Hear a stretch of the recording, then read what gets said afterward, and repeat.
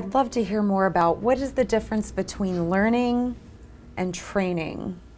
Well, training can be seen as something in which we teach somebody to do a repetitive task, right? I can teach you how to operate a machine. I can teach you and train you how to use Lotus or Excel. I can train you to run a car or a bus.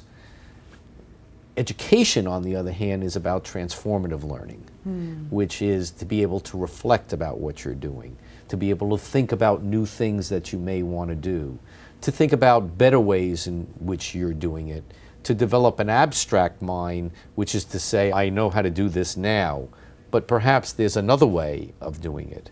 It is those latter issues that we're talking about that creates what we would hope to think, certainly at Columbia University, is a learned society that evolves.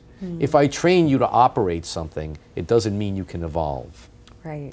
And I said earlier when we started is that success today is predicated on your ability to continue to grow, to evolve, not in a revolutionary way, but in an evolutionary way.